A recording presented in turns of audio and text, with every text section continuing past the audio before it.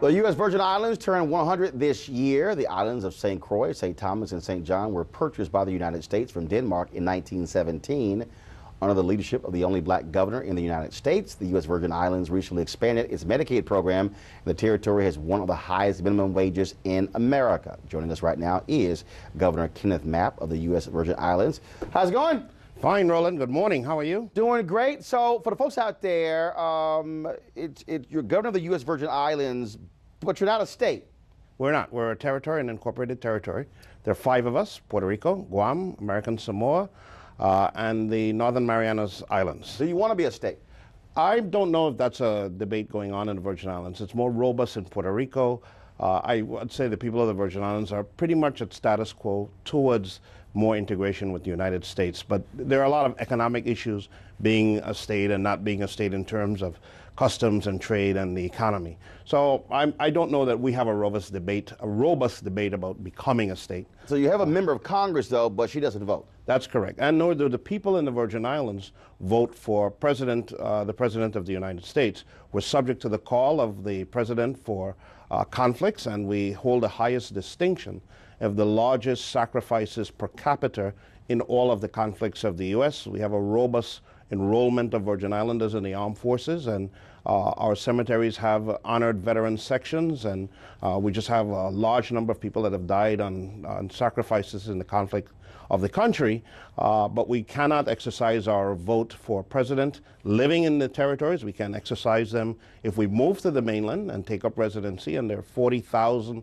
people who affiliate as Virgin Islanders that live in the U.S. mainland and have the right to exercise their vote for president. Now, we're seeing, of course, with this whole fight battle when it comes to minimum wage. How are you able to actually get that done when you still have cities here who are fighting it? You have legislatures who are passing laws preventing cities like in North Carolina from passing their own minimum wage ordinances. Well, I have to say I have a very robust and forward-thinking legislature of the Virgin Islands, and 3 years ago they appropriately, and I was very happy to sign into law legislation advancing the minimum wage from $7.15.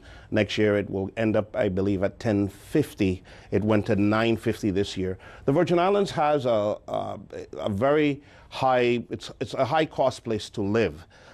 In point of fact, it's higher than living in Washington, D.C. The federal, that's correct. That's high. When federal employees are assigned to the U.S. Virgin Islands, they enjoy a 34% increase in pay, a COLA, because of their cost of living in the U.S. Virgin Islands. And so it was important. Why is that? It has to do with the importation of goods.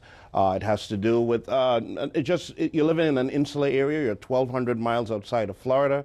It's just a little bit more expensive to live there, and of course it's a high tourist destination. Greg Carr? You know, the question, thank you, Roland. The question of minimum wage is always a question of will it hurt the economy. I got one of my best friends, Kathy Adams, teaches at the HBCU, of course, Virgin Islands, yes. And she talks about that cost of living. How does raising the minimum wage affect the economy?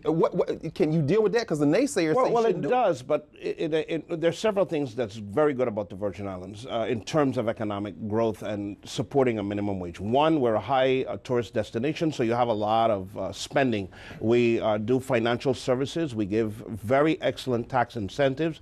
We can give you up to 90% abatement on your federal tax obligation for doing business and housing business in the Virgin Islands. Wow. We're developing our workforce and the quality and the work skill of our people. And it's just very important. You can't have people living on the margins where they can't feed families, where seniors have to make choices about medicines or electricity. That just doesn't work. And when you have folks that can come in the Virgin Islands and pay up to $25,000 a night for a villa, or $500 on average for a hotel room, yes, and you're housing 3 million American visitors, and we're happy to have them, you've got to really work in terms of bringing the margins of the quality of life of workers in the territory up.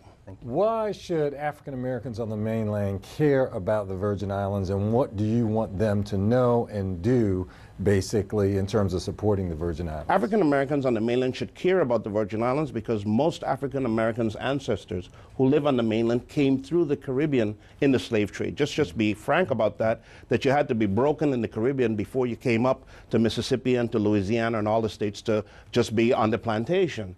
And we are very much connected. And if you have an insular area, an American community with the majority of African Americans, you want to be sure that the U.S. government, which is responsible for its insular areas, the 4 million people that live in the territories, are doing the right thing, that there are opportunities, that there are economic growth, that we're taking care of our seniors and our children. If it's not happening in a small community, trust me, it will not happen in a large community. I got about 45 seconds left. Chris, quick question. Just quick question. Can a brother get an application? You can come and visiting the Virgin Islands, you don't need a passport. You can fly directly from Washington, from Dulles, from Atlanta, from the East Coast, from Houston, Texas, land in St. Thomas, land in St. Croix. Have a wonderful time, meet all of our virgins that live in the Virgin Islands, and come back home. Did you bring money when you come? It's a family show, man. Well, Chris single, so he's like, I'm good. I'm good to So we go. want you to come on down. I mean, it's just an exciting place to be. We're at a crossroad where our economy is growing. We're creating more opportunity for our people and want them to get in business. St. Croix is driving a culinary industry with our young black males who are chefs, been successful on the mainland, coming home and opening business. It's just a good time to be in the Virgin Islands. Well, y'all got to invite me to speak at that HBCU. And you've been in the Virgin Islands. I've been there many times. I'm told you're a member of Alpha Phi Alpha. And so is Greg. Yes, sir. So One of my Greg. senators said I should tell you hello, Senator Sanders. There you go. Yes. What up, 06? I got to go to a break. Back in 60 seconds. A peaceful protest turned deadly. 37-year-old black man was shot and killed by Baton Rouge police. His hands are in the air, and you still get shot by the cops. Oh my God, please don't tell me he's dead. We're not going to let hate define us. Race is a big part of this. If truly all lives matter, then all lives need to matter equally. What we require is action. What we require is accountability. We understand that black lives do matter, and we will keep focused on this issue. NewsOne Now, every weekday morning at 7 on TV1.